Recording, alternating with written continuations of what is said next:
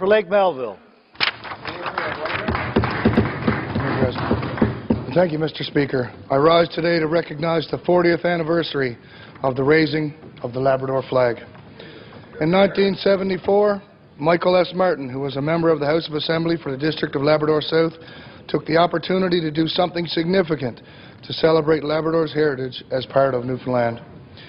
Martin and several others designed and created the Labrador flag and raised it in all 59 towns and villages of Labrador 40 years ago today.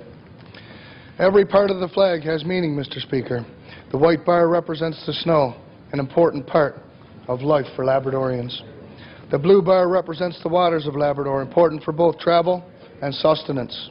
The green bar represents the land, Mr. Speaker, and it's thinner than the other bars, as much of Labrador has short summers. The flag was made to represent the people that live in the big land by distinguishing where we have come from with where we are going.